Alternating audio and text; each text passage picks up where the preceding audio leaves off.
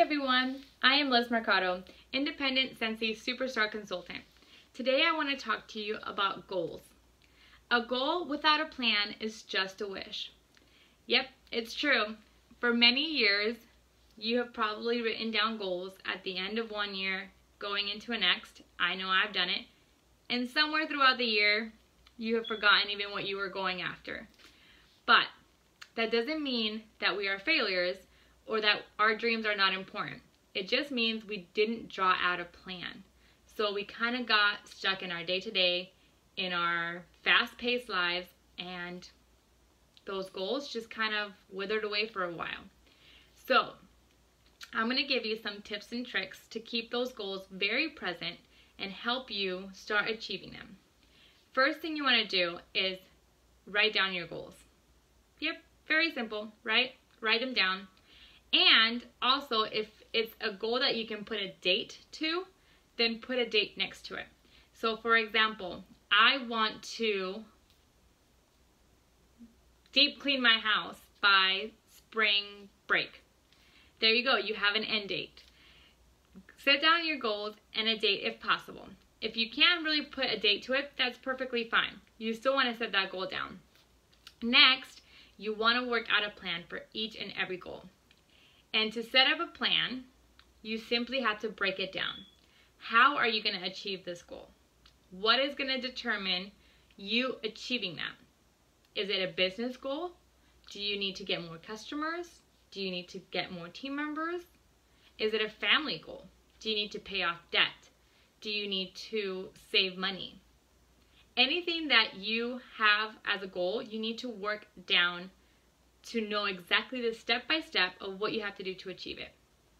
Now, to keep you motivated and keep you focused, you can do a couple of things to keep that goal in mind. Now, once you keep it in mind, you kind of remember what you need to do to work towards it. So, first thing first is you want to create a dream board. I bought this like cord board at Hobby Lobby, and I simply cut out or print out goals that I have and I put them on there. I have it in my office, so every time I come into my office, I see it. See it on a daily basis. And I don't take anything away, even if it's like a really big goal. Like, I put it on there. I want to achieve it, it goes on my board. So this is a great way that you can do to see that goal on a daily basis.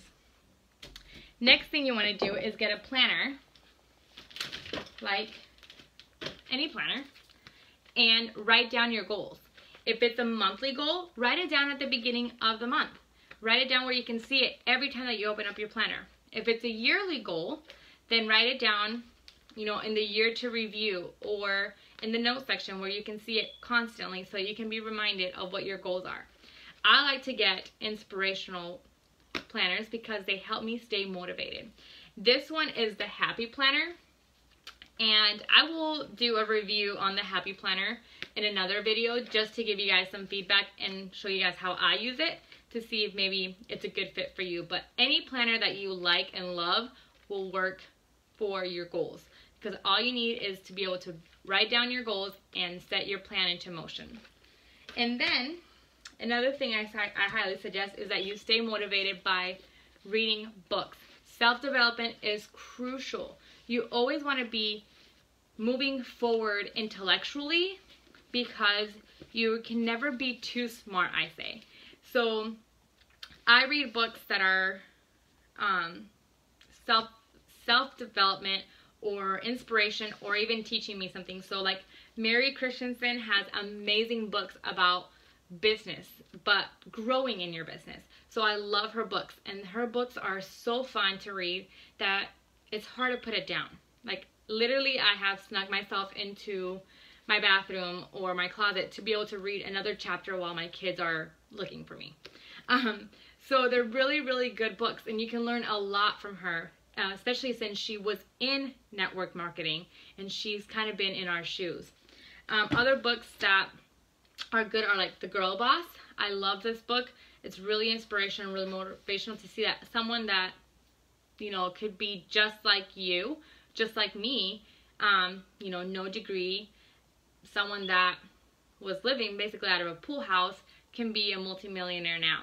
And maybe you're not looking to be a multimillionaire, but it's still motivation to see that you can achieve your dreams if you work for it.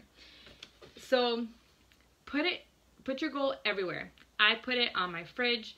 I put it on my cell phone cover. I even write stuff on my bathroom mirror because I want to see it constantly. The more you see it, the more you stay focused and motivated to work towards your goal. I hope that you guys found some good tips on this video and that you will sit down and work your goals because you deserve it. Anything that you put your mind to, you can achieve. I believe in you and you can too. See you guys next time.